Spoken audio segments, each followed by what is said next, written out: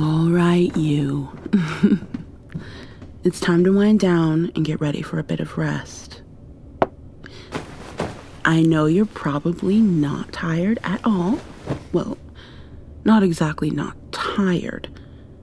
I can tell from looking at your adorable face how exhausted you are, but sleepy hasn't made its way to you just yet. So, I thought maybe if I read you a little story, you could start to wind down. Now, I don't know about you, but I don't always want my bedtime stories to be all sweetness and light and everything bright. I want to give my imagination time to blossom. Give my mind a chance to step away into another world and allow the sleepy to creep up on me. I set a glass of water on the bedside table for you. We have our teeth brushed, and hopefully those are your comfiest pajamas, yes? They are definitely your cutest. So, now it's time for a story. Don't worry if you fall asleep, love. That is the whole point after all, and you can always go back and catch any parts you may have missed. We can always read again.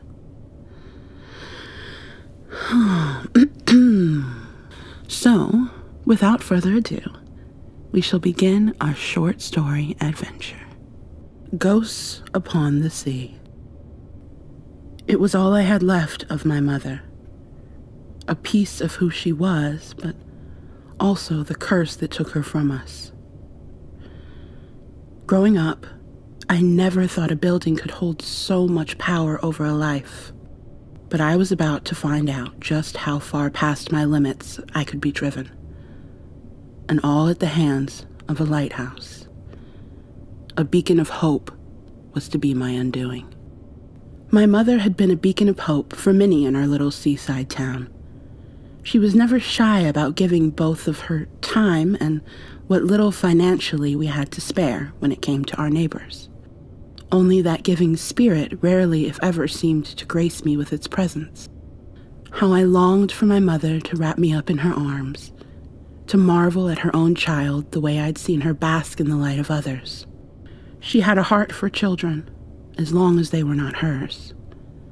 Well, to be more accurate, as long as it was not me.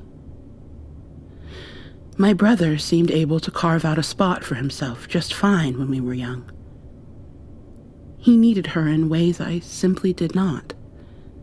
I needed to find my own way in the world, which meant I was far more independent than Zachary. But in truth, I had to be. I had to figure out from a very young age how to make my own space, how to exist outside the cage that was our lighthouse, our home. A port in the storm for anyone who wasn't me, it seemed. And so, when we found out Mother would not last the year, that the cancer had grown too progressive to combat any further, a piece of me broke away. She burrowed her way far beneath the surface, and I stopped being who I had fought so hard to become. I stepped back into the cage, moved back into the lighthouse with my mother, both to help her run it and to help her find her way to death.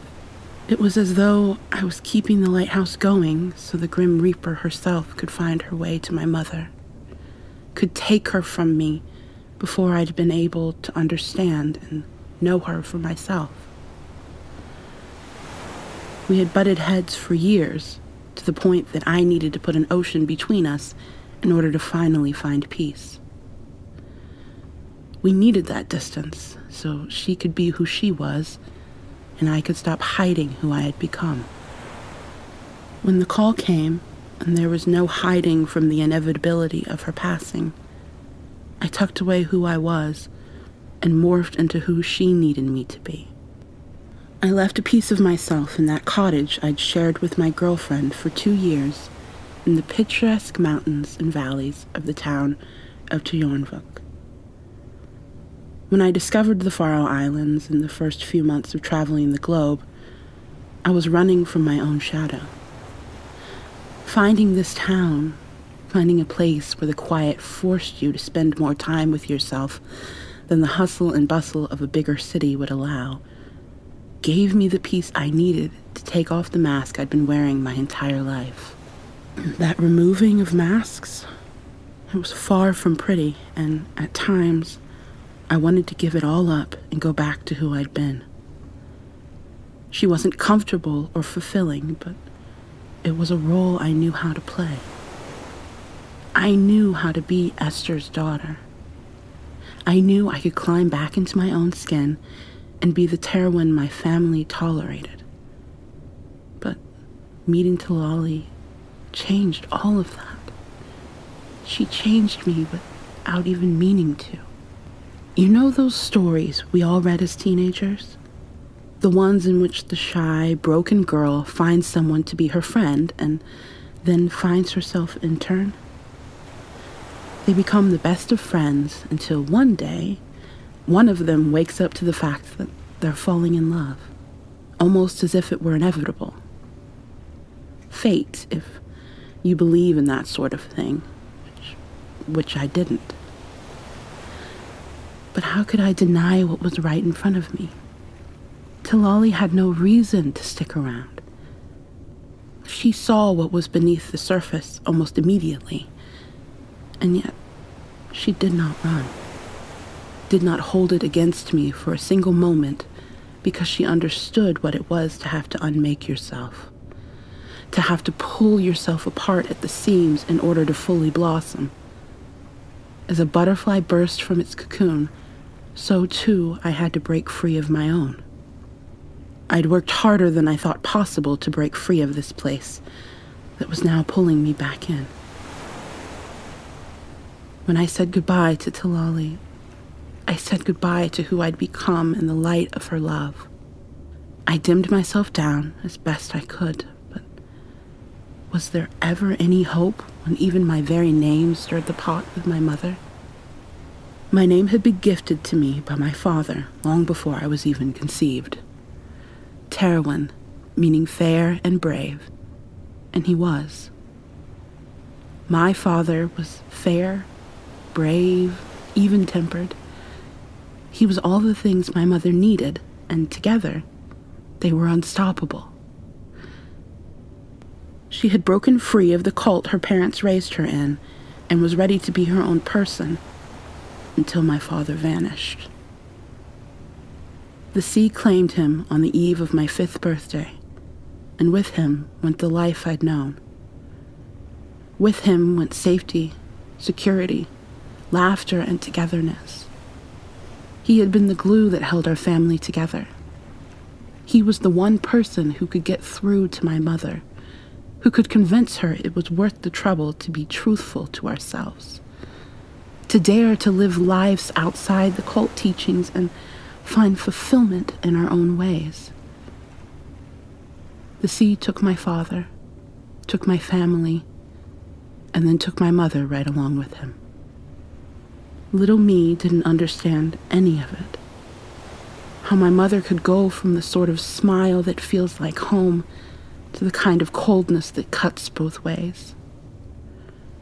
When Zachary was born a few months later, I'd hoped the joy of his birth would last, that things could go back to how they were before we lost Father.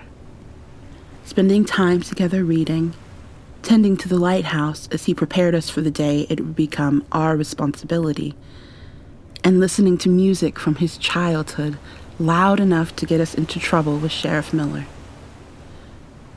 Where losing Father was like having all the wind knocked out of my body, losing Mother, I assumed, would feel like finally catching my breath. I'd be free from her expectations and constant disapproval. Free to proudly be myself outside the confines of my life back in Tionvuk. But it had been 4 months since she passed, and I was no more free or relieved than I had been when I arrived in the sleepy little town of Brighton Point. I was caught in my mother's shadow, which reached further than I'd ever imagined it could. She was everywhere I went. In the house, of course, but also all the places I'd gone growing up to escape the pressure of being her greatest disappointment. In the faces of the people who had adored her, the friends and family who never had any indication of what was going on in that lighthouse when I was growing up. They all knew her as this woman of light and love who had been taken suddenly. How could I blame them for grieving her openly when the version of her they all loved had died in my eyes decades before? I could not grieve who she was, but I was very much lost in the depths of who I'd hoped she could become. When she passed, I lost the hope I'd held on to for dear life in my years away. And as the waves crashing on the boulders lining the cliff outside my window cut through the silence, echoing endlessly, I finally broke. I broke wide open, and the only thing I knew to do was to run outside and down to the beach, to try to find my escape in the places I would walk hand in hand with my father, on the nights I was more than my mother could handle. Standing there on the shore, it was all I could do not to unleash a scream that had made a home at the very depths of my soul in the months since my mother had passed. It was a primal instinct that took more of me to hold back than I had left to give, when all I wanted to do was release, to set her loose upon the ocean breeze and find freedom once and for all. Just as the sharp edges of the cold November air began to shred my lungs, there she was. Appearing some 20 feet from shore was the outline of a woman walking towards me. But how could that be? How could she be 20 feet out and yet fully above the water? It was as though the sea bent itself to her will, giving up its own nature in order to succumb to her presence. Now, this is likely the moment we all scream at our television screens for the protagonist to run, to put as much distance between themselves and whatever ominous creature has them locked in their sights, but my body was no longer my own. I was trapped, locked in tight with no hope of escaping her gaze. There we stood, locked in each other's sights as neither of us dared to budge. As I finally lifted my hand to push back the hair the wind had blown into my eyes, so too did she. I stepped to my left. She mirrored that as well. It seemed I controlled her. A small comfort when alone on the beach in darkness, but it seemed if I wished it, I could turn and walk away without another thought of her. Only something held me back. I tried to step to my right, only to find my feet unreceptive. It was as though a static had developed in the line of communication between my mind and my body. I could move, but it took a great deal of effort on my part. I considered attempting to walk towards her, giving in to my own sorrow and letting the sea claim me as it had my father. But even that choice had been taken from me. As the beam of light from our lighthouse made its way back around to us, she vanished. All that remained was the outline in my mind's eye of where I had seen her. It seemed over all at once, so quickly resolved to the point that I'd assumed I'd finally gone mad. That all the unexpressed grief had taken a toll and claimed my sanity for my having been unwilling to offer my screaming tears. The light continued across the water, and just as I turned to leave, a chill came over me.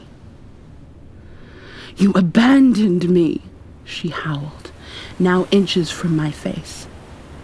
Her anger was all I could feel, replacing the sensations of the cold sea breeze nipping at my skin with a fire unlike any I had ever experienced. Her rage blazed brightly, unbridled anger emanating from her very being in ways I had longed to my entire life. Where once I felt my own grief building, now all there was her. All-encompassing, seemingly omnipotent, and refusing to release me from whatever trance she had placed me under. I wanted to scream out to her, to match her anger with my own, calling upon my own indignance and the accusation of leaving behind someone I did not even know. And then I saw her. The beam from the lighthouse danced across us once more, revealing her face. I surely would have collapsed in upon myself had she not been holding me steady. There, inches from my face, I saw my own. Where my grief was quiet, hers was palpable. As the sea stirred behind her, I wondered if she controlled even that. If she had somehow taken possession of us both, only to turn us against one another at any moment. The pain in her eyes, as they burned an inhuman shade of amber that felt just as familiar as it did alien, had me completely captivated. I wanted to know more just as much as I wanted to run as far as I could from her. Wanted to reject her and take her into my arms in equal measure. It was an odd feeling, seeing yourself so clearly. As I studied her face, her body, I began to see all the markings matching my own. Places she had taken on pain, holding it for others because she was willing to be hurt in lieu of being authentic and risking harm to another.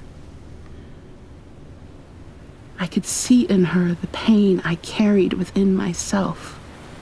There on the surface, clear as day, was everything I had spent a lifetime hiding. The longer she held me captive, the more I saw. The deeper our connection grew until I could feel her stepping into me. I instinctively slammed my eyelids shut, bracing for the pain of her passing through me, only it never appeared. She stepped into me, made a home in my body, and as I opened my eyes, it hit me like a ton of bricks. I heard the screams as though they were in the distance, felt the sorrow carried on the wind as the woman's screams reached my ears, only to suddenly realize they were my own. I could not release my pain alone, and so she came to me. I could feel her within me, guiding my thoughts as the screaming continued. Felt her warmth as I collapsed upon the sand, the water lapping at my knees as I leaned forward, resting my head on the wet sand. I wanted to go with her. I felt the pull of the sea as though my father was calling me home. I wanted death to return from me. Begged as I screamed for an ending to this endless ache, and just as I gave in to her, as I stopped fighting against the pull, the screaming stopped. I felt a hand take mine, interlocking fingers, and as I opened my eyes, I was greeted by what seemed to be the 5-year-old version of myself. There I was, in my bright yellow dress, which I had picked simply because it was my father's favorite color, and I knew his smile and approval would be enough. His seeing me, loving me, that was all I wanted in the world. It was in this dress that I watched in horrified confusion as my mother collapsed on the living room floor, screaming out his name for what felt like a lifetime. It was in this thin summer dress that my mother dragged me up the stairs of the lighthouse in the middle of the night 2 nights later, telling me we had to call out to the sea to return him to us. I stood there with my mother, screaming, "Papa, please come home," as she screamed, "Malik, I cannot go on," even louder. We screamed until tears ran down our faces, the moisture freezing to my little cheeks in the December air. When I begged her to let me go inside for my coat, her grip on my wrist only tightened until I screamed out in pain. But my mother would not relent. Her grief consumed her, and where my caring, protective, and attentive mother once stood, there was a woman driven mad by her own pain. The lights of Sheriff Miller's patrol car didn't even catch her attention. It was not until he was up on the platform of the lighthouse, peeling my now broken wrist from her grip, that my mother returned. "Esther? Esther, it's Aaron. I know you're hurting. I can't imagine how I could survive losing Sarah, but you have to let Terwin go. Your daughter needs attention," he begged. My mother refused, and so it was in Sheriff Miller's arms I found my way back to the safety of the ground and off to the hospital to have my broken wrist set. And that is the double-edged sword of small-town life. I felt safe in Sheriff Miller's arms because I had known him all my life. The town felt safe sending me back into that lighthouse alone once my arm was in a cast, because they believed my mother to be a kind and good-natured woman who would surely take back up her role as my caregiver. As the little me sat beside me, I knew all at once that I never wanted my mother to die. Never wanted her gone from my life as much as I needed her to want me. I needed her to love me as she did before that night. But she was never coming back. And now, neither was I. I froze that night on the beach, laid upon the sand, wrapping my arms around that small and still innocent version of myself as the lighthouse guided death to our door once more. I refused to feel my own pain, and so my grief came back to take even more than it required. If only I had been willing to face it all, to face myself, perhaps those ghosts upon the sea would not have had to come for me. I hope you know how special you are, that you're loved and valued, and the world is a better place simply because you're in it. Good night, sweetheart. And may your dreams be ever so sweet, filled with adventure, and may you awaken rested and ready to face a new day. And hey, even if you're going through more than you think you can manage, I know you'll get through it. I believe in you, love. Good night.